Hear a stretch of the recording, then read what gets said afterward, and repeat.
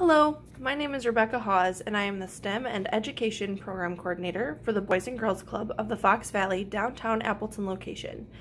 Today, I will be showing you how to make fireworks in a jar using just these few simple ingredients that you can all find at home.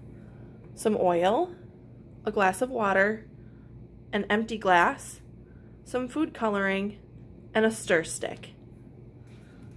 First, you will start by pouring some oil into your empty glass. Not too much, just enough. Then you will add 4 to 7 drops of your food coloring of your choice. Today I have red, yellow, blue, and green. The food coloring doesn't dissolve into the oil. See how it just beads up onto the bottom? That's exactly what we want.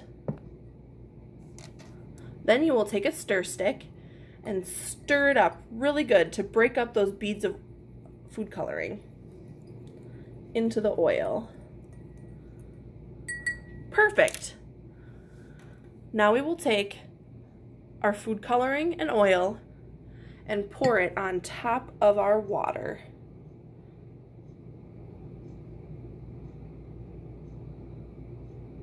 See how the oil sits on top of the water? That's because the density of oil and the density of water are different. And see how the food coloring is starting to pool up on the bottom of the oil?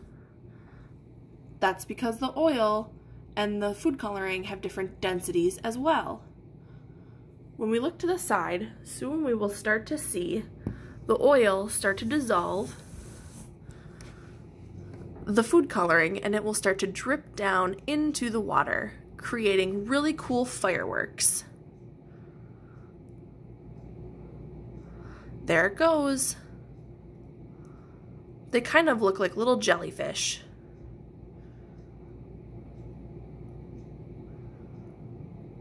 It's really cool to see all the colors start to mix together.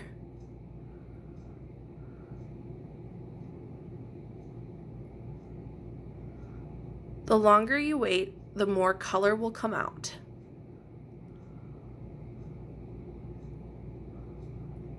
It looks like little fireworks are exploding underneath the water. You can do this at home, and you can add more food coloring if you wish to add even more color. I just used the 4 colors today.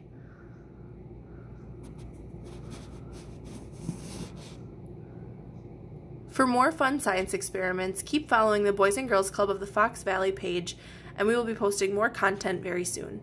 Thank you so much and have a wonderful day.